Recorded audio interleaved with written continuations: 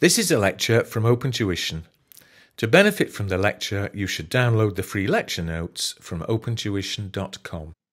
We're going to spend this session revising another topic that you've seen in your previous studies. So it was introduced at F3. It was also then built upon in F7. And now we bring it to a triumphant conclusion in P2. Do we see it much? Not really in any of the recent exams, but it's always worthwhile having an awareness, recapping everything that you've previously seen, just in case on the odd occasion it does actually present itself in front of you within the exam hall. So what we're looking at, as we said, is events after the reporting period covered by IAS 10. There shouldn't be anything that is too technically demanding of you within the exam. Remember, all that we're looking at is an event that happens between the reporting date and when the accounts are authorised for issue for publication to the shareholders. If things happen in between that period, then we need to assess the item to see whether or not it is either an adjusting event or a non-adjusting event, isn't it? And the key criteria is that an adjusting event gives you additional information about a condition that existed at the reporting date. If that condition did not exist at the reporting date, then whatever happens subsequently is therefore going to be a non-adjusting event. So the key aspect here is to look at what happened at the reporting date, and has something happened subsequently that allows us to update our knowledge about what was in existence at the reporting date. If it does, we adjust for it. If the condition did not exist, then we make no adjustment whatsoever. The key, I think, within this standard is to learn the non-adjusting and the adjusting events. If you learn them, it makes life that bit easier come the real exam. If it crops up, it should only be worth a handful of marks, if that. I'd have thought maybe 1 or 2 marks maximum. Spotting that something happens after the reporting date and mentioning whether it's an adjusting or a non-adjusting event. So it's worthwhile spending a bit of time ensuring that you're happy with the rules within the standard.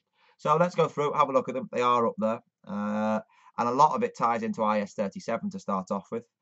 Because if you have the settlement of an outstanding court case, that goes through there and gives you a reliable estimate of the court case that was outstanding at the end of the year, so you can make a better estimate of your provision and update that provision at the end of the year. So a lot of the time when this standard is examined, there is a linkage with IAS 37.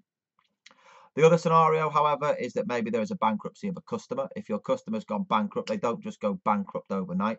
The standard assumes that the customer was struggling at the reporting date, so therefore we should go through there and impair the value of that receivable. So if you like, tying into IAS or IFRS 9 and looking at impairments and financial assets and how we go through and impair the value of that financial asset. It could be if they're bankrupt, we write it off in its entirety. Sale of inventory at below cost. Again, that was another common one that you had from the days of F3, wasn't it? If the inventory that you have is now sold at less than what you originally bought it at, that's an indicator that the inventory is impaired. So at the reporting date, you need to reduce the value of the inventory to its realizable value if it is therefore below the cost. Okay, so we refer to that as your inventory write down, isn't it?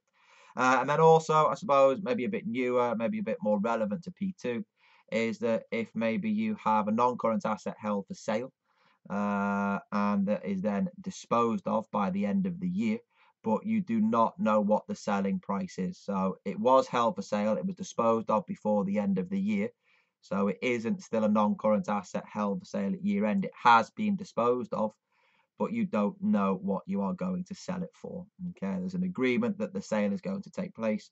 We're negotiating the price. Once we know the price, we can work out the profit or loss on disposal. So if subsequent to the reporting date we determine that price, then we can work out the profit or loss on disposal at the reporting date. Okay, there we have it.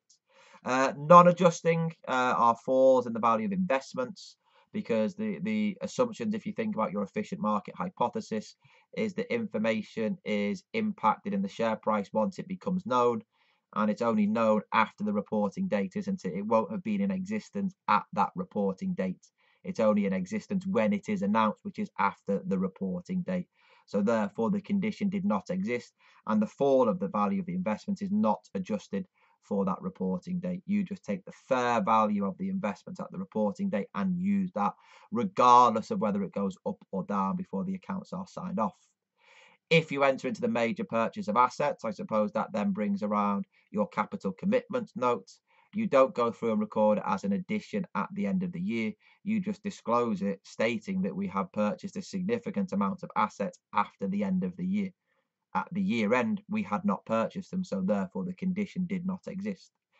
If you go through and announce a discontinued operation or a reconstruction or restructuring after the reporting date, again, the condition didn't exist. It's only when you make the announcement that something becomes, if you like, in the public domain, and we can therefore then make the provision for your restructuring or the redundancy. So we do not go through there and make the provision at the year end. We make the provision once the announcement has been made, because that is when the obligation is created. The obligation did not exist at the reporting date. Similarly, for an item to be discontinued, it needs to be classified as held for sale or disposed of. Again, clearly there at the reporting date, it wasn't held for sale because we did not meet the criteria. We only met the criteria in the post-acquisition period. So therefore, it will be discontinued from that point forward. Okay. Important point, if I can get my words correct. Important point to note is that those non-adjusting events, we will disclose them if they are material. You can pick yourself up some additional bonus marks by saying that we disclose the nature, so what specifically happened and when, and also, if we can, any financial effect also. That's it. As you go along, you can go through there and add to the list of adjusting and non-adjusting events, and we may be able to do that as we go through there and play around with the following example. So the example that we have there looks at some events after the reporting period. So I think I can just squeeze it in on the page there.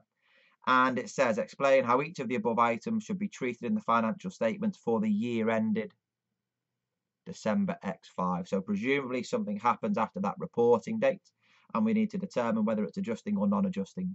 Okay. So number one, it says the company makes an issue of 100,000 shares. So there has been an issue of shares which raises 200,000 shortly after the statement of financial position date. Well, the issue took place after the reporting date. The shares weren't in issue at the reporting date, so the condition did not exist, did it? So therefore, what you have is any issue of shares is classified as a non-adjusting event. However, 200,000 is quite significant, so it will be disclosed. Another really picky point that's contained within the standard that you may be curious or interested to know is that what you would actually go through and do, even though you don't record the issue of shares by debiting bank, crediting share capital and crediting share premium, you do actually go through and update your earnings per share figure at the year end. So you would incorporate those 100,000 shares being an issue at the reporting date. Even though they're not, you will go through there and make the adjustment to give the user of the account a more faithful representation of what the earnings per share is, inclusive of that issue of shares shortly after the reporting date. So do just be careful. It's a non-adjusting event within the financial statements, but with regards to disclosure, you would disclose it as it is material, and you also update the disclosure with regards to your earnings per share. So just be aware of that tiny picky point that you have there. Number two, a legal action had been brought against the company for breach of contract prior to the year end. So there was an outstanding court case at year end, and it says shortly after the SFP dates, it's been agreed the company will have to pay costs and damages totaling $80,000.